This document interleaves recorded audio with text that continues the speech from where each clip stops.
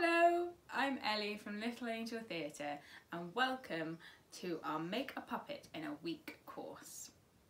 This week we're going to be releasing step-by-step instructions either via videos or through worksheets on how to make your very own one of these. So maybe we can get them to say a little wave. Yay. Now this course will be suitable for 5 to 7 year olds with a little bit of adult help, or 8 to 11 year olds working a little bit more independently. Although it is so much fun, so older siblings and even parents can get involved and make one of their own as well.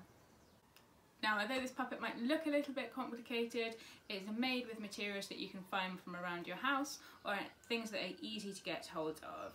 There's a full materials list for the entire week in the description of this video, but today you're going to be using newspaper, tape, masking tape is best if you have it, scissors, felt tip pens or colouring pencils, some plain paper, a little bit of cardboard and some white craft glue or PVA.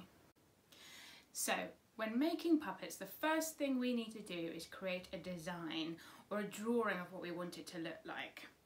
I've based mine on Rumpelstiltskin, inspired by Aaron Glass's telling of it in our stories pages. But you could do anything you like. You could create your own character, or you could even make a puppet of yourself or a family member.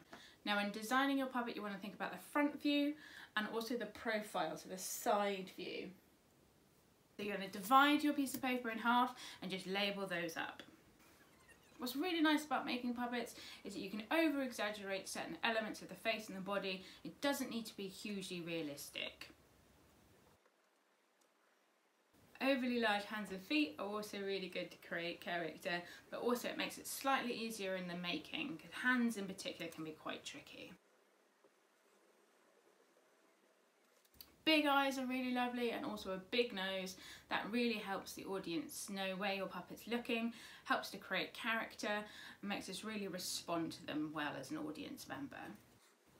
I also wanted my little Rumpelstiltskin to have really big pointy ears and a lovely round belly.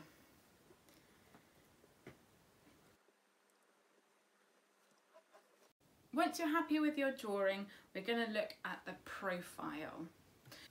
You can take lines across the page to help guide us when we're drawing that side view. You can take a line from the top of the head, from the bottom of the chin, from the shoulders, the tops of the legs and the feet. And that's going to show us where on the other side of the page we can draw those elements out.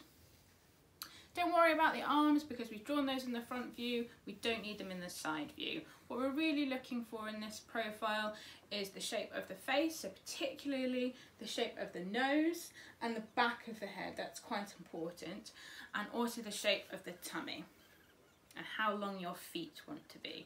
These are the things that's really hard to show in that front view.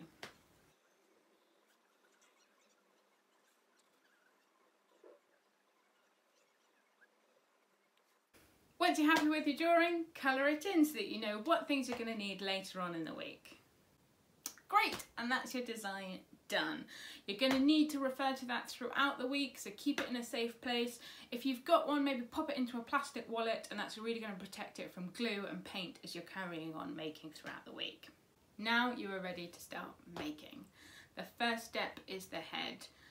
It's great to start with the head because you start to get to know the character of your puppet straight away, and it also helps proportion the rest of the puppet as you go. So for this you're going to need a few large sheets of paper and also a few bits of newspaper that's all cut up into little squares.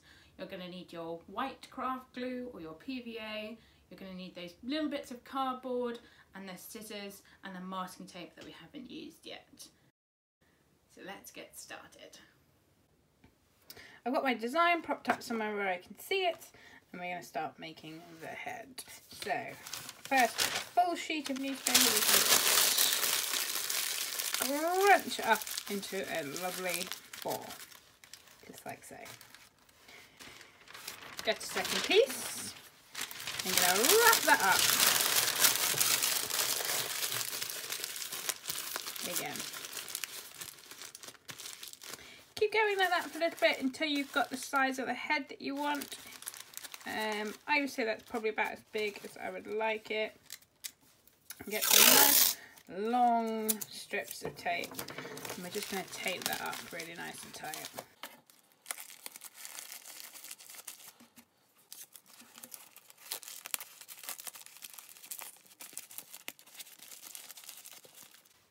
That's a lovely start.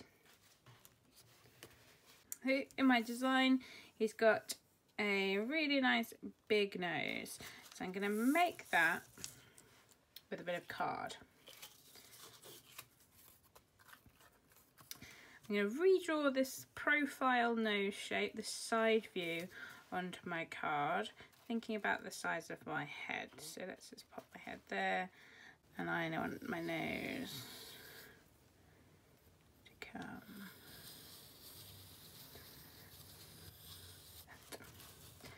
I've always been fond of a really big nose for puppets. Okay, right, I'm happy with that nose shape, so I'm going to cut that out.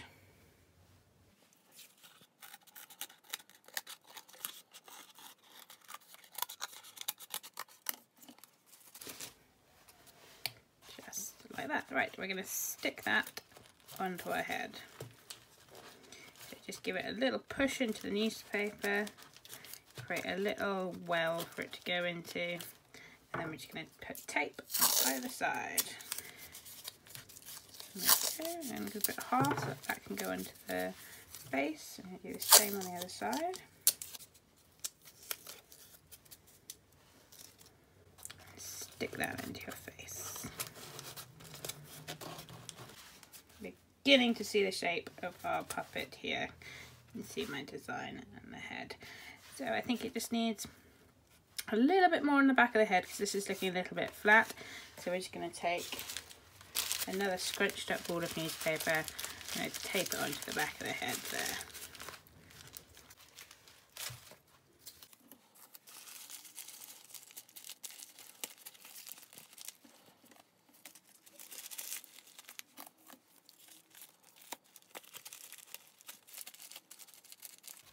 That's looking a little bit better now. It's really important to keep looking at your head from lots of different angles so that you can make sure that you're getting a shape that you're really happy with, and keep looking back to your design. These front view and this side view, that are very important. Okay, so that's looking quite good. What I haven't got here yet are these eyebrows, and they're going to really help ground my face. So take another sheet of newspaper and tear it in half lengthways, fold it back in half, and you're just going to twist.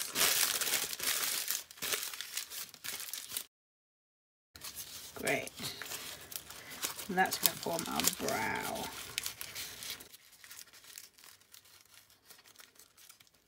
Oh yeah, he's really coming to life now.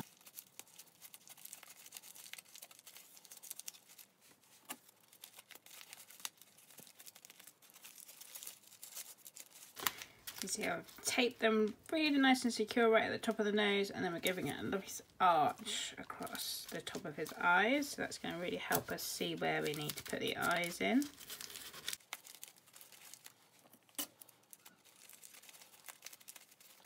Right, we're really getting somewhere now. We're going to pad the side of this nose. So using slightly smaller bits of newspaper, we're just going to fill this gap.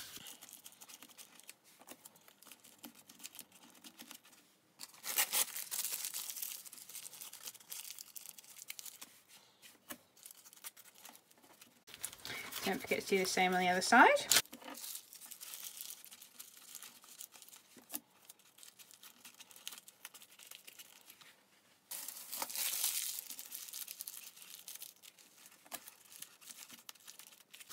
Right, yes, look at that lovely big nose. Now we just need to think about our ears. So again, I'm going to take some cardboard. I'm going to draw out our ear shape. I'm going to make these a little bit fatter than I want them. But remember, we don't need to make things exactly the same. In fact, it's a bit more characterful if you've got slightly different shape on each side. I'm just going to cut those out.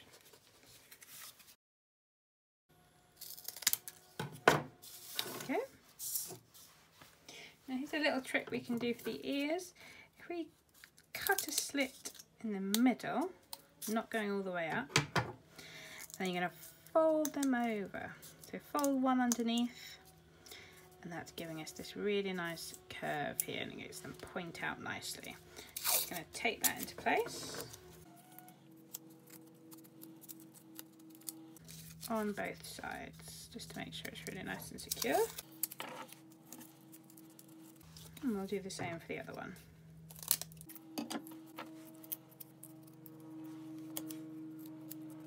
Okay, so now we've got two nice little ears. We're going to stick them onto the sides of the face.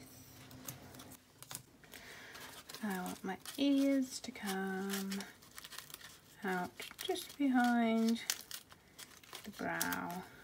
So just there. And I'm just going to take those straight on. And if that's sticking out nicely, that's one.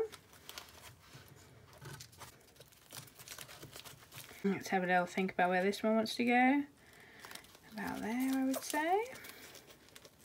Give that cardboard a little bend to make it stick out even more. Take that into place there. Right, I know that's looking quite rough at the moment, but you're really beginning to see that face shape build up. I think actually I'm quite happy with that. Now you just need to wrap this whole shape in tape and make it really, really nice and secure.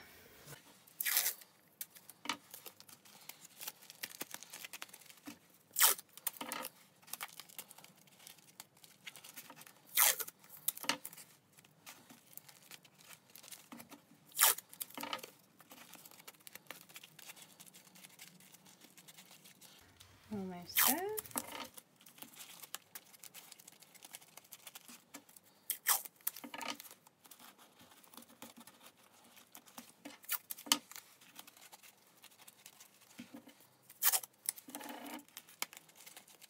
And as you put that tape on, really pull it tight to get that shape really solid.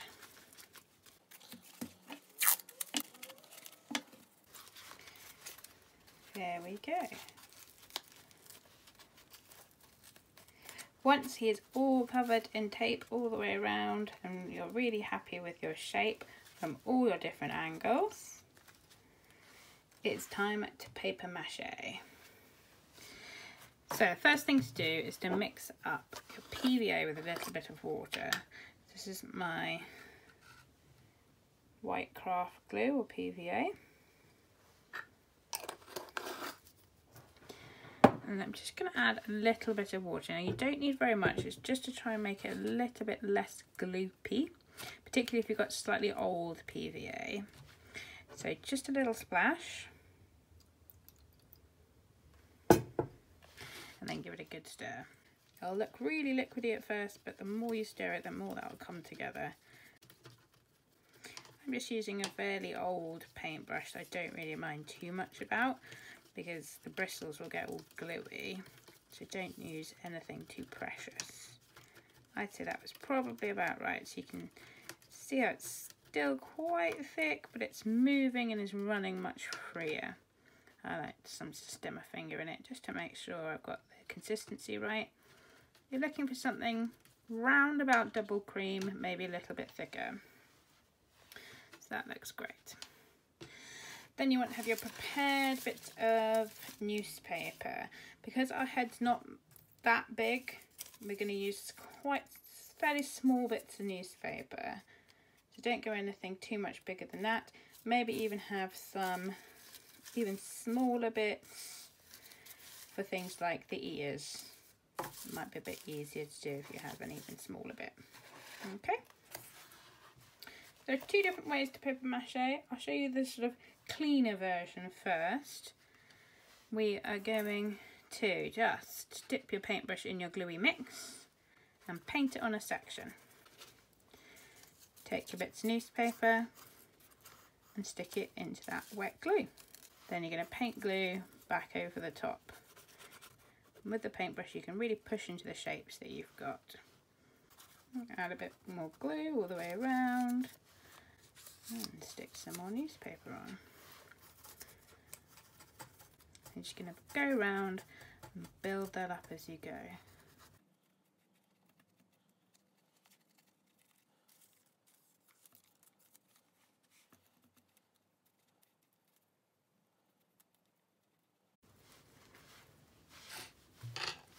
The other way of paper mâching, which does get a little bit messier, just to warn you, you can take your strip and you can just dip it straight in the glue. Make sure it's really coated on both sides. And you're just going to lay it on your shape. Push it in with your fingers. It's a bit quicker, but like I said, it does get quite messy. Once you've got a fair amount of glue going around, you can find that you can just push the glue onto it. You can just add some, dip your fingers in. Both methods work really, really well. So whichever you prefer. And you're just going to go all the way around the shape until you've got at least one whole layer of paper mâché over your shape.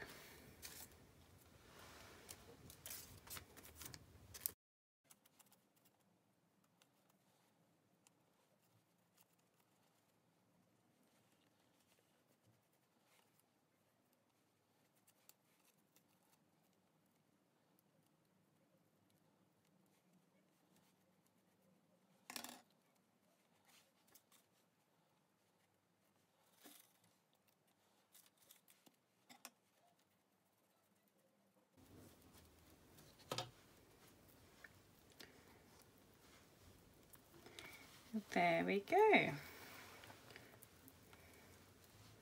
Just do a quick check round before you leave it to dry that all your little ends are stuck down and you can't see any more bits of tape. That looks great. Fantastic work. Leave your head in a nice, safe place to dry overnight and join us again tomorrow to find out what we're going to be doing next. See you then. Bye.